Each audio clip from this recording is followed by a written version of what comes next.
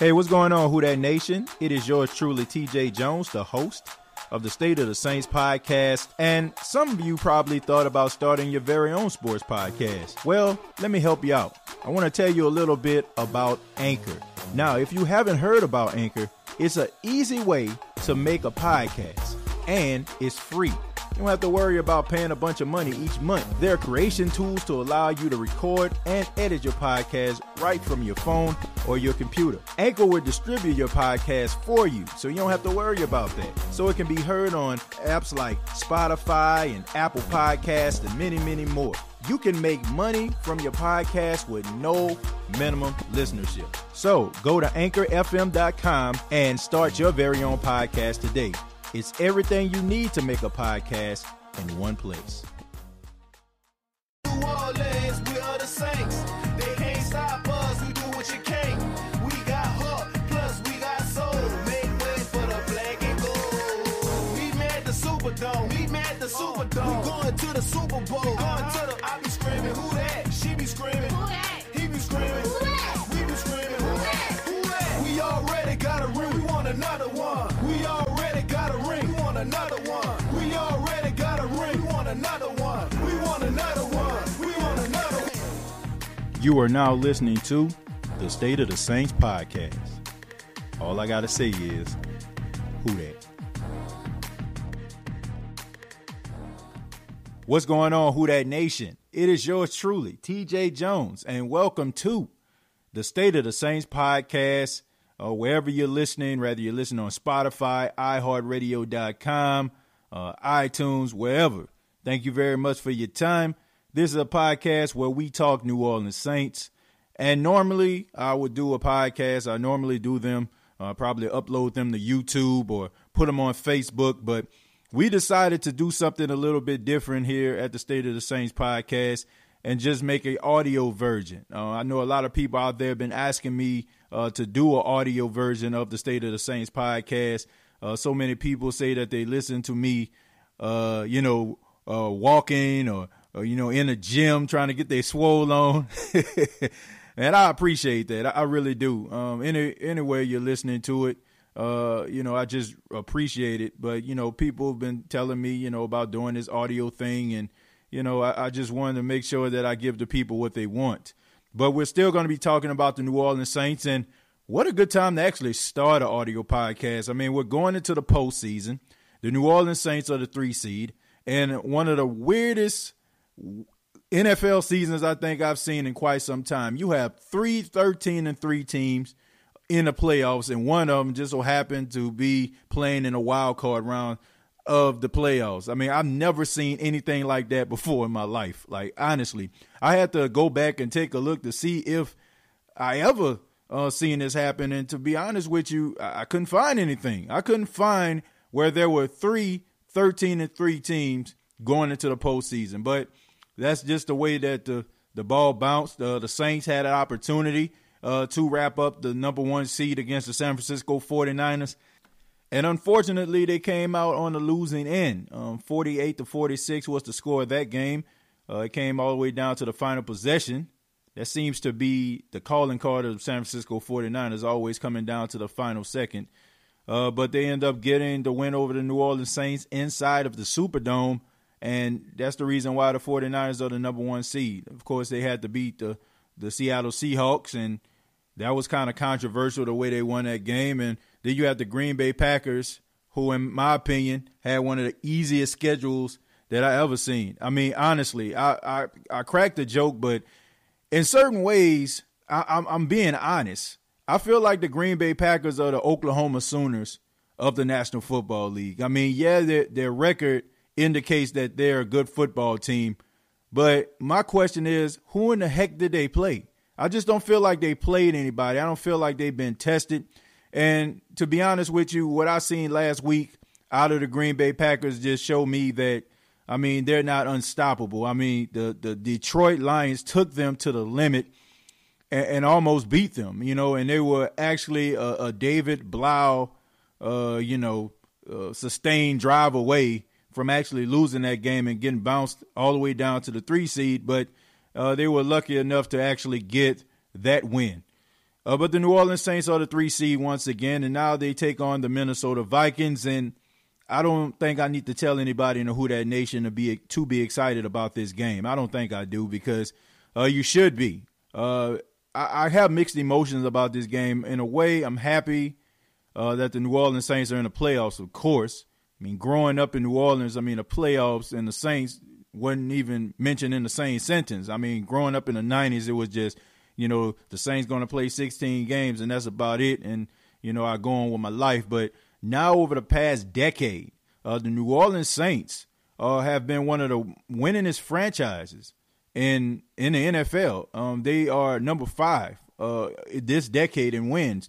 And actually, they're tied with the Seattle Seahawks. They gave it to the Seahawks because the Seahawks actually tied one of those games. They were 159-1, and the Saints were 160. So the Seahawks got the edge on that. But the New Orleans Saints, this is a huge game for them. And we all know about the Minneapolis Miracle. I mean, they show it on TV like almost every Sunday somewhere. We all know that game ended in heartbreaking fashion. Marcus Williams, he whiffed on a tackle, and Stephon Diggs ran it all the way into the end zone. And that play just get played over and over again. And we in the Who Dat Nation just get depressed every time we see it.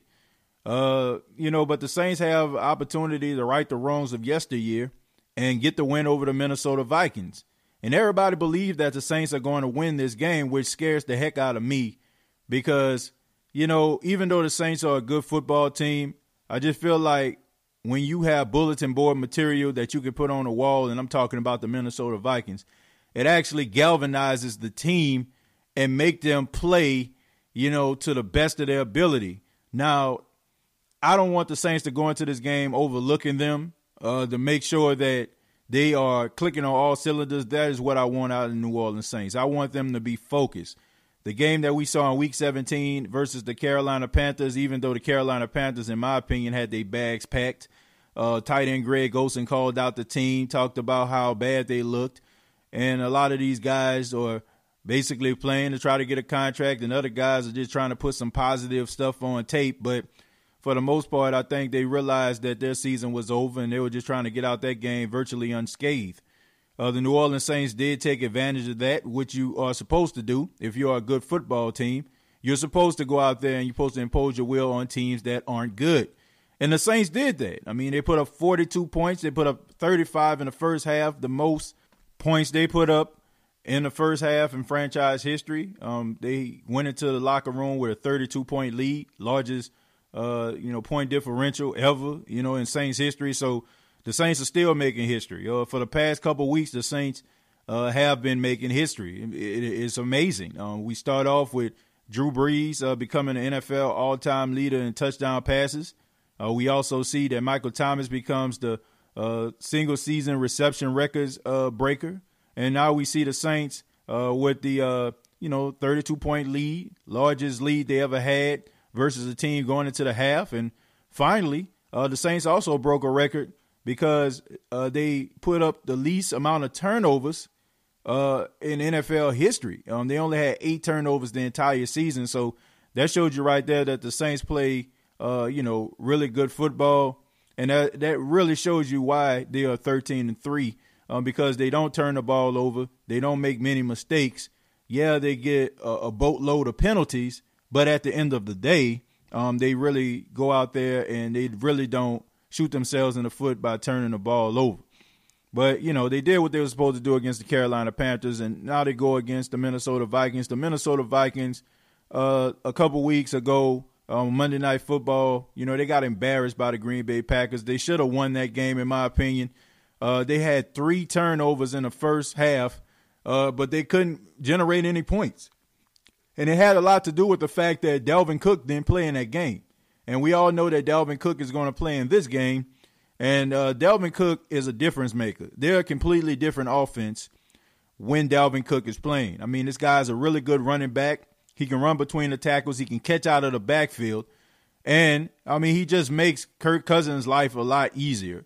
They are a team, they cannot rely solely on Kirk Cousins. They need to run the football in order to set up the play action. Kirk Cousins hasn't reached a point of his career where he can actually just lead a team to victory, throwing the ball all over the place. He makes a lot of mistakes. He folds under pressure, in my opinion. If you send a blitz, he really just gets rattled. And when you put a lot on his shoulders, sometimes he doesn't rise to the occasion, and that ends up hurting the Minnesota Vikings. And I think that they have a question that needs to be answered, and the question is, like, are you as good as your money indicates, Kirk Cousins? Because the Minnesota fan base are really frustrated right now. For the last couple of years, they had opportunity to actually win a game in order to get in the playoffs. Last season, Kirk Cousins just couldn't handle up on his business. This time they had opportunity to knock off the Green Bay Packers at home on Monday Night Football, and he just doesn't do it. And I don't even want to begin with his win-loss record is on Monday Night Football, 0-9. So it just seems like he just folds under pressure. But he does have his safety blanket in Dalvin Cook to come back, and they're going to try to run a football on the New Orleans Saints. The New Orleans Saints have been doing a pretty good job at stopping the run over the last couple weeks. They have two players that are very significant to the success of the defense went on IR. I'm talking Sheldon Rankins and Marcus Davenport. But the young guys stepped up. We have Mario Edwards Jr. He stepped up. Shai Tuttle has stepped up. Carl Granderson has stepped up. Somebody that I'm really looking forward to step up that has not stepped up, and I'm very disappointed in him, and that's Trey Hendrickson. I thought Trey Hendrickson started the season off really hot. I think he had like 4 sacks, and for, I'd say, about a week and a half, he was actually leading the team in sacks. And all of a sudden, he had a neck injury, and he was out for a couple games, and he was part of that rotation with Marcus Davenport on the right side. On the left side. And I just got to say, I'm very disappointed at how he's been playing, man. He has not been getting pressure on the quarterback.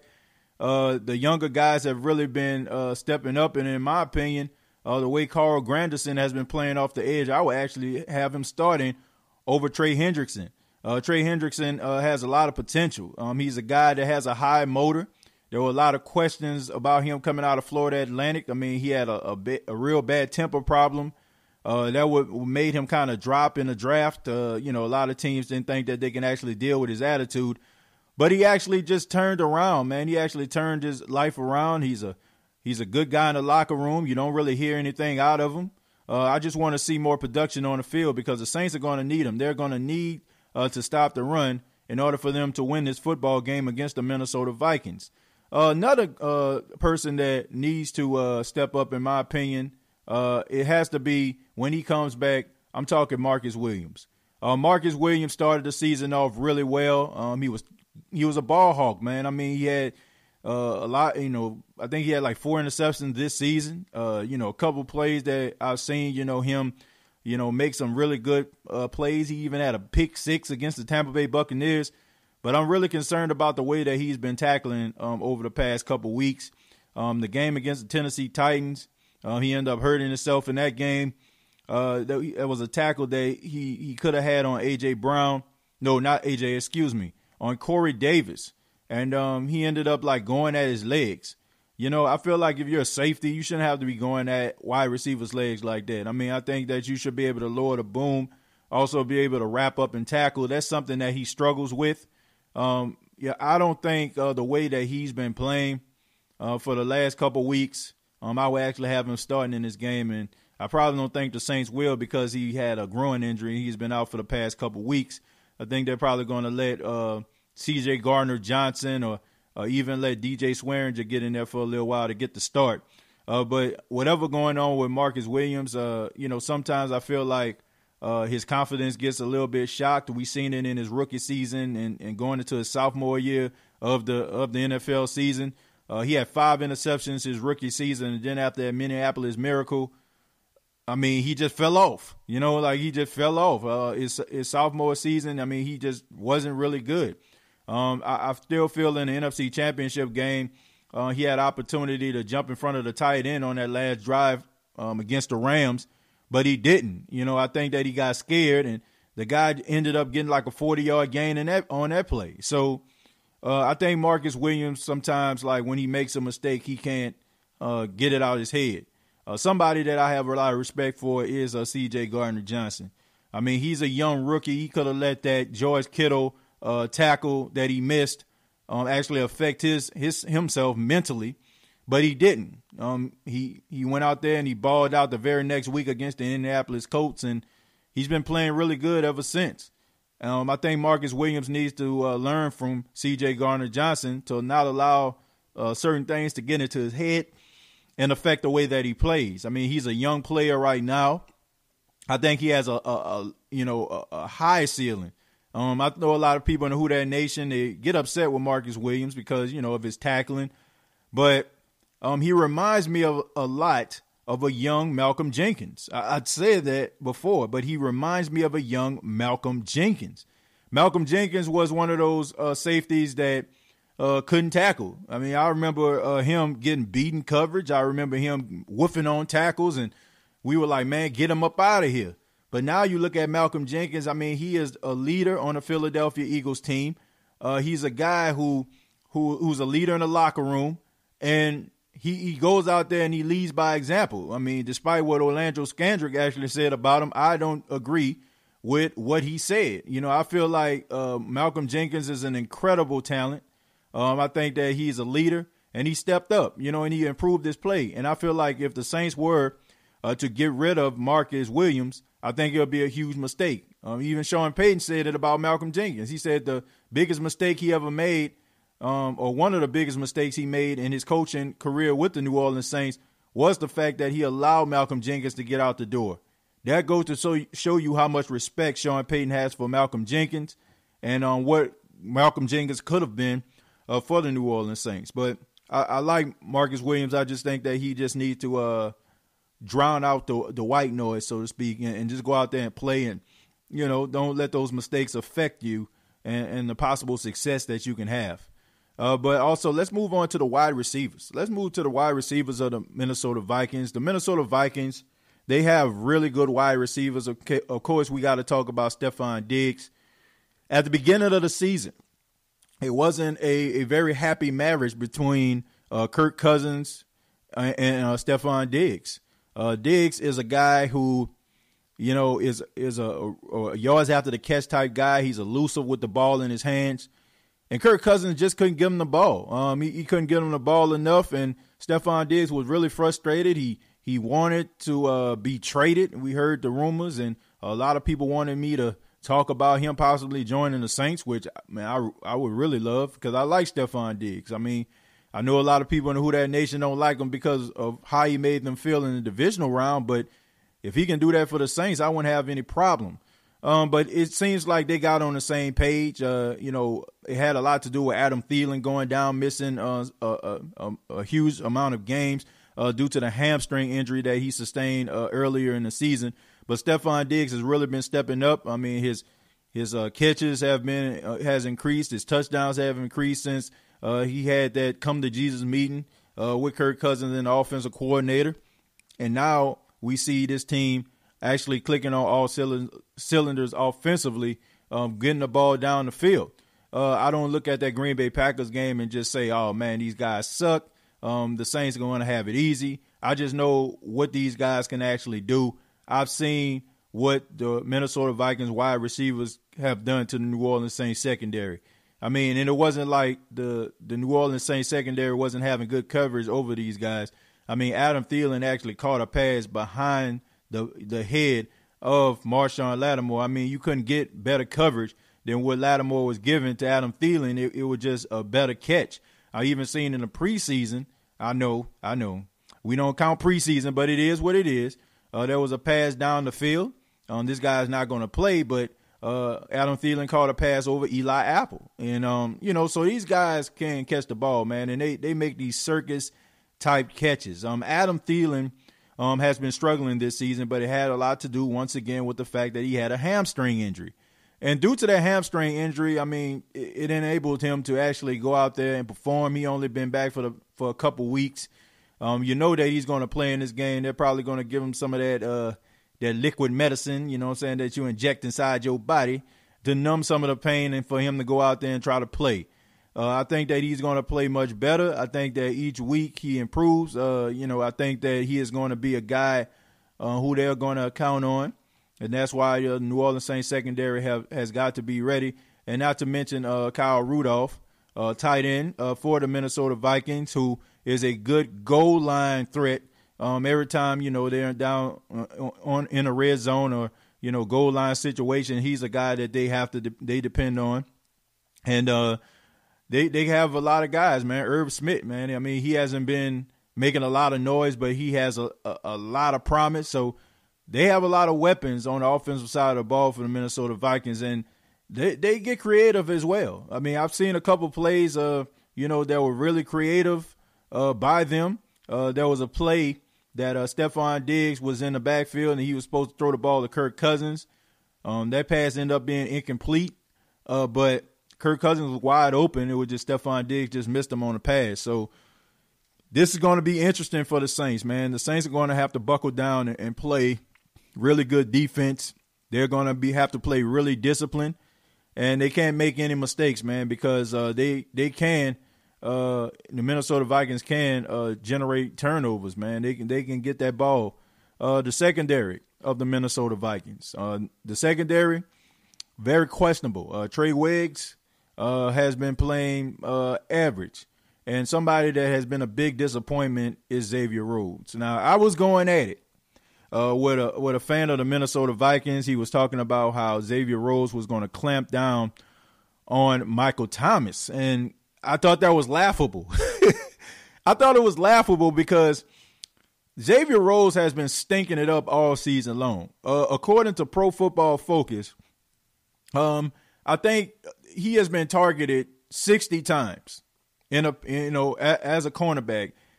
Quarterbacks have thrown the ball at him 60 times.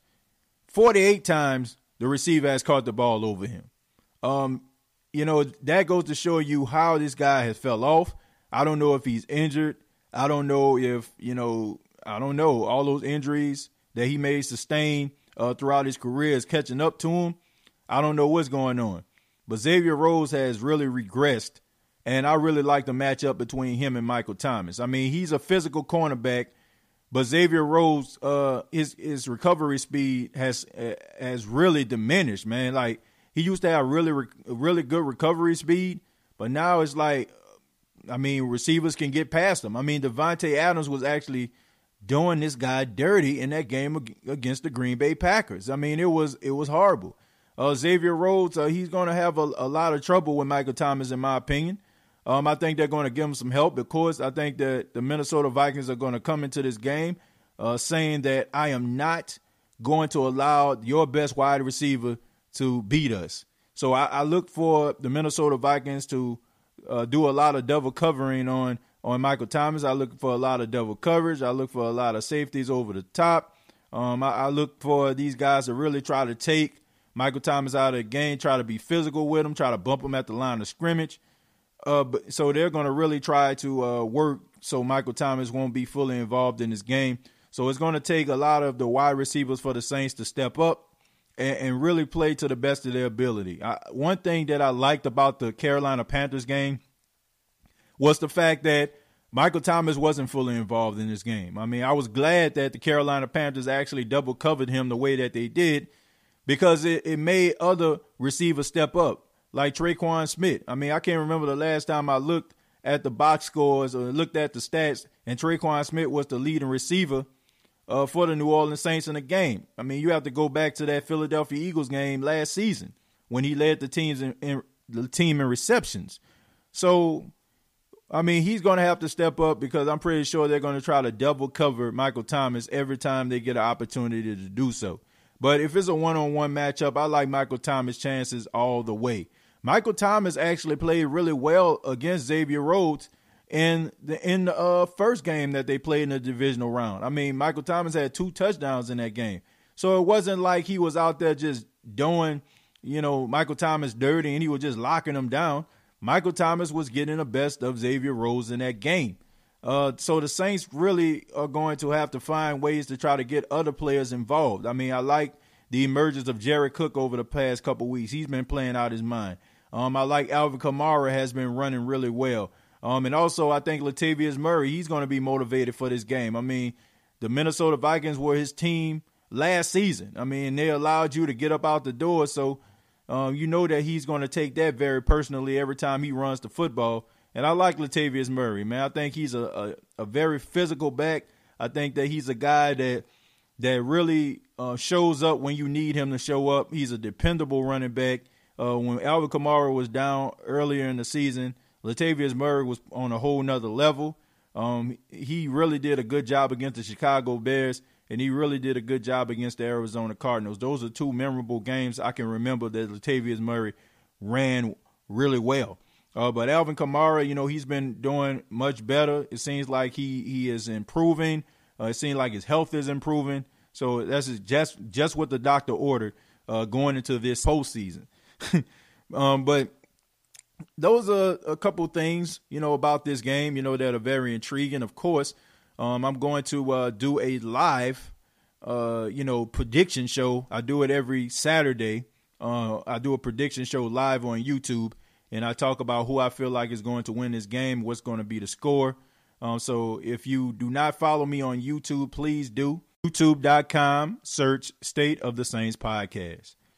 We're going to shift gears now. We're going to talk about Antonio Brown once again. I got to talk about Antonio Brown because somebody asked me to. I'm kind of off the Antonio Brown train.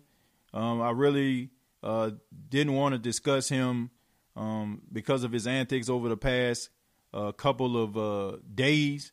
Very disturbing type rhetoric that's coming out of the camp of Antonio Brown, man. I mean, dude just on a whole different level right now. And I'm not even talking about in a good way. I'm talking about a horrible, dark, demented way.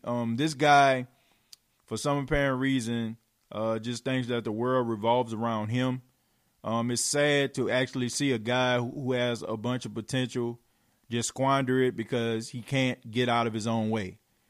I seen his Instagram live. He was walking on a treadmill. I guess that was his T.O. moment. If you remember a couple of years back, T.O. was sent home, I think, by I don't know if it was the Cowboys or the Philadelphia Eagles, but he was doing push-ups in the driveway. And, he was talking to the media, doing push-ups, talking about how he stays ready. I think we all remember that. I mean, if you're old enough. That was kind of what Antonio Brown was doing. He was on his treadmill, and, I guess that was his mountaintop, and talking about the New Orleans Saints organization. He know that Sean Payton saw the tape. He liked what he saw on tape, but, it was the Saints' loss, and the Saints used him as a publicity stunt. And I thought that was funny because why would a team that's 13-3 need egotistical wide receiver to actually get some news or some buzz or some clicks? The New Orleans Saints for the past couple weeks have players that have been on record-setting paces, have broken records. The Saints have one of the best records in the National Football League, but he feels like the Saints actually need him to come in order for them to get buzz. That's the dumbest thing that I ever heard in my entire life. And that's one of the main reasons why I've been telling people for weeks that I didn't want this guy nowhere around the New Orleans Saints organization. And people were like, well, TJ, this is not a popularity contest. If he can go in here and he can help us win, then I don't care. I think people are missing the point. The point is that Antonio Brown is a team killer. I don't think people understand that these teams don't just get together on Sunday. They don't just get together on Sunday and just say, okay, man, let's play some ball. Now, we probably have friends like that, right? Like, we don't see each other for a whole week, but we probably get together and go out there and throw the ball around and play a little pitch-up tackle or a little throw around, a little team football. But NFL doesn't work like that. These guys are around each other every single day, okay? They're in the locker rooms together. They're in team meetings together. They Some of them probably hang out at each other's house. They work out together, you know. So there's so much going on, you know, that just doesn't involve just playing on a football field. It's about going out there and executing, of course, but you have to be in meetings. You have to show yourself as being a loyal and dependable teammate. And I don't think that this guy has it in him to show anybody that. I mean, he hasn't shown any of that over the past couple years. And that's one of the main reasons why I did not want him in the Saints organization. And I'm glad that the Saints decided to go in a different direction. And I'm glad that they did go in a different direction. I really am, man, because I think that Antonio Brown is a team killer once again, and I didn't want him in the organization. But they decided to go get Tim White. Tim White is a 25-year-old wide receiver. He's 5'10", 175 pounds. He comes out of Arizona State. He was undrafted back in 2017. So looks like one of those guys that's kind of similar to a Deontay Harris. I'm thinking that the New Orleans Saints are probably going to try to use him in ways that they want to use Deontay Harris, probably how they used Tommy Lee Lewis last season.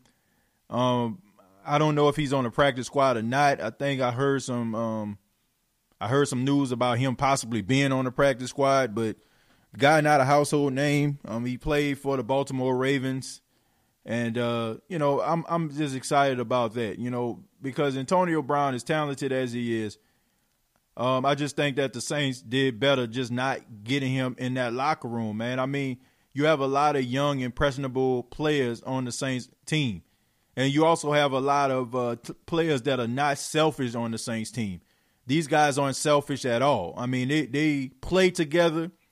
I mean, if you look at these guys on social media, you know, they encourage each other. You know, if one of them has an accomplishment or something like that, you know, the other one is retweeting or reposting some of the good, the good news and the good tweets that people are saying about them. So they're encouraging one another. And you see things on the sidelines in games when guys make mistakes. You see other guys over there, you know, encouraging them, saying, we're going to need you down the stretch. I don't think you'll see any of that out of Antonio Brown. Antonio Brown is a guy who wants the ball all the time just so the spotlight can be on him. And I find it funny that he said that this was a publicity stunt for the Saints, but in reality, it was a publicity stunt for himself because he actually, you know, capitalized on that. He was empowered by the fact that the Saints actually brought him in for a workout because nobody was thinking about no Antonio Brown. I mean, nobody was. Nobody was thinking about him. I mean, he had his little 15 minutes in the news because of all the stuff with his foot and, you know, his controversial comments, you know, towards the Steelers and Ben Roethlisberger and not wanting to go play for the Oakland Raiders and you know, his game with the New England Patriots. I mean, we seen all that, but I mean, nobody was thinking about him after he left the Patriots. I mean, we understood why they decided to cut him, and that was it. But the Saints brought him in for a workout, and that just put all the attention back on him. So right now, he is on his mountaintop and talking, and he's trying to get everything he possibly can out before people actually forget about him all over again. So he's the one that's actually capitalizing on it, not the Saints, because the Saints have a game this weekend against the Minnesota Vikings, and he doesn't have a team to even have a game on. You know what I'm saying? So the thing about it is Antonio Brown really has to do some soul searching. This guy has to search inside himself before he gets on anybody's field. It just seems like to me that he just obsessed with the spotlight, man. I mean, I never seen, you know, such a narcissistic individual in my life. You know, like the only person I can just think of that just so into themselves like that was David Ruffin, you know, of the Temptations. You know, like you see in that movie, you know, ain't nobody coming to see you, Otis. You know, like if you seen the Temptation movie, but I never seen anybody just so into themselves like he is, man. I just don't get it, man. But he just needs some help. He needs I'm talking about some real legit friends around him, not just a bunch of yes men that just are afraid to lose out because he has a whole bunch of money and they can possibly, lose out on the wine, women, and song. Somebody got to save this man from himself because he's not going to do it. But I mean, it just sad that he is wasting his Hall of Fame potential.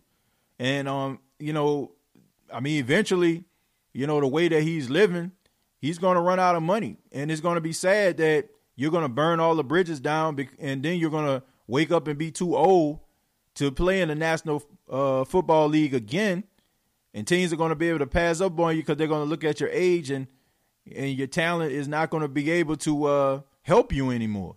So this guy really needs some help, man. He's going to have to really wake up and realize that, the way that he's living, I mean, he's going down. I mean, he's a heck of a talent, which makes this all sad, but I mean, it's not going to end well.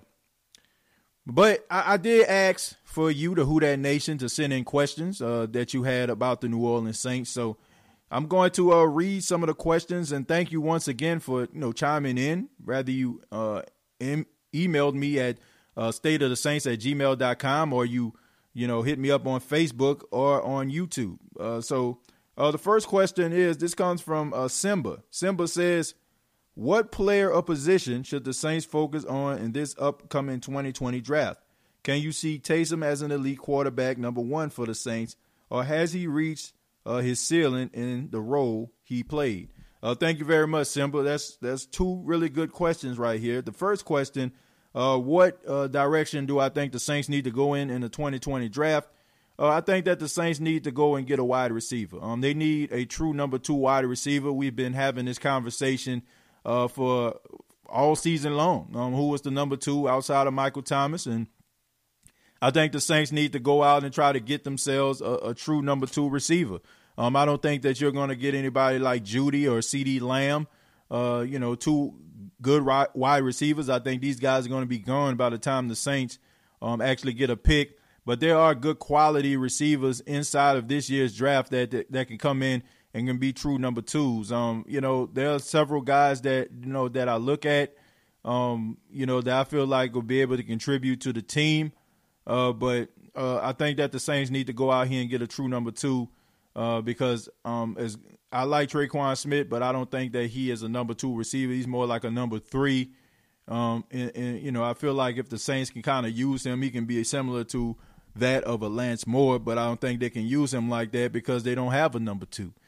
So I think they need to look at wide receivers. Also, I think that they need to also look at somebody else that can be a possible, a linebacker. I think they need a linebacker, a guy that can actually cover the running backs, and also that is a sure tackler. Those are two positions I feel like the Saints really need to look at. And as far as Taysom Hill has a very high ceiling. We know that he can do a lot of things. He is a true Swiss Army knife. I mean, this guy can do anything that you ask him to do. He's improved in the passing game. His hands has gotten better. The way that he's throwing the ball down the field when the Saints ask him to throw the ball, I mean, he's really accurate. He throws it on time. Do I think that he can be an elite quarterback? That remains to be seen. I think that he has the ability to actually be a good quarterback. But great, that remains to be seen. But I do think that the Saints can use him in the future. If Teddy Bridgewater decides to go to another team and, take the money, maybe possibly playing for the Tampa Bay Buccaneers or something like that, if they don't bring Jameis Winston back, Taysom Hill can possibly be, a good quality starter if Drew Brees decides to hang it up. And maybe the Saints can probably try to draft a quarterback, in this year's draft. Thank you very much for your question. The next one comes from Michael. Michael says, can we keep Teddy Bridgewater? I believe he will do great things for us with Sean Payton as his coach. Thank you very much, Mike. Do I think we can keep Teddy Bridgewater? The answer is yes. With the salary cap going up to $200 million next season, I think the Saints can keep him. The question is, will the Saints have enough money to keep him? The thing about Teddy Bridgewater is he actually played himself out of New Orleans, in my opinion. I keep saying that. I've said that several times, but he has actually played himself out of New Orleans, and he's played himself into a lot of money. The thing about it is, he went 5-0 as a starter for the New Orleans Saints. So when a team actually is evaluating in the offseason and looking at their players and and seeing who they can possibly bring in to make their team better, you know teams are going to be looking at Teddy Bridgewater because of his success. But I will say this, Teddy Bridgewater has to be really careful at the team that he goes to. If he goes out there just chasing money, he's going to be one of those guys that can be the yeah but guy. That's what he's going to be. I feel like he is more of a system quarterback. I feel like if he gets into a good system like the New Orleans Saints have, he has a lot of potential. But I feel like if he just goes to a team that is bad and he just chasing money, I think he is going to seriously damage his career. This right now is a great opportunity for Teddy Bridgewater to go out there and actually cement his legacy. It all depends on what he is going to do to actually, cement his legacy. Is he going to go out there and he's going to chase that money and chase that almighty dollar? And, I mean, it's very tempting. I mean, when teams dangle a carrot of $35 to possibly $40 million in your face, I mean, it's hard for you to turn that down, right? I mean, we want to turn that down. I mean, so no matter how bad the team is, you still want that money. But Teddy Bridgewater has shown that he wants to be in New Orleans. I mean, he had the opportunity to go play for the Miami Dolphins. He had the opportunity to be a starter. I mean, everything was working out for him. The stars were aligned. Going to the hometown team, the Miami Dolphins. He grew up in Florida, close to Miami. So it would have been a dream come true. So that goes to show you right there that this guy wants to be great. He wants to maximize his potential, and he understood that being a quarterback of the New Orleans Saints, learning under Drew Brees, having Sean Payton as his coach, he can really make some noise and possibly be a really good quarterback. So I think the Saints are going to want to keep him. I think that was their intentions the whole entire time. I think that he was supposed to be the successor to Drew Brees. A couple things that actually proved that to be true. Number one was in the offseason, Teddy Bridgewater's agent came out and said that he was concerned that Sean Payton will not come back to New Orleans if he was to sign a contract with the New Orleans Saints in the following season.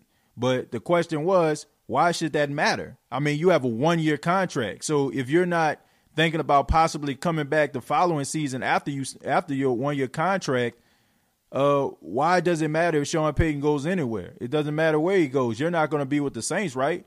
So that says to me that somebody told Teddy Bridgewater that Drew Brees' window was closing and he was up next. I just don't believe that.